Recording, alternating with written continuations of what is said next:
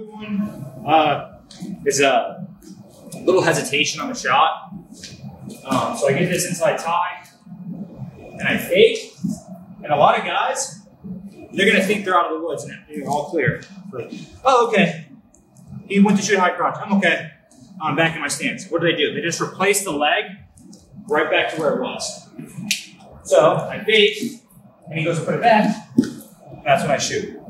So it's like a little hesitation to get this guy to kind of fall asleep, forget that I'm trying to get someone high crotch. So here, I get to my tie, clear this wrist, fake, boom. So as you can see there, I kind of just waited. And I'm not waiting standing straight up. It's not this. It's not bobbing. Right? Or I go here, I come up, and then I go to shoot again. Because then he's going to feel it coming, he's going to block it. I'm not going to get to it. But instead, I fake and I stay down in my stance. So I'm here, I feel the wrist just like I would. I fake, and I'm ready. Right there, it came back to me. So I fake, it comes back to me.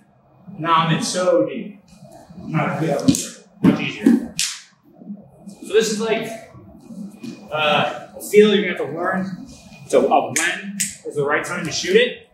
But it's really just going to be timing it as this guy's legs goes away. As it's coming back, we're going. It shouldn't come all the way back and land as you shoot. It should be still on its way to you. It should be coming to you as you shoot. Like this. So I fake, coming to me. Okay? Do it full speed. Just like that. It's hard to slow down fully, but it's that. Pause, wait for this guy to give you the reaction, and then punch.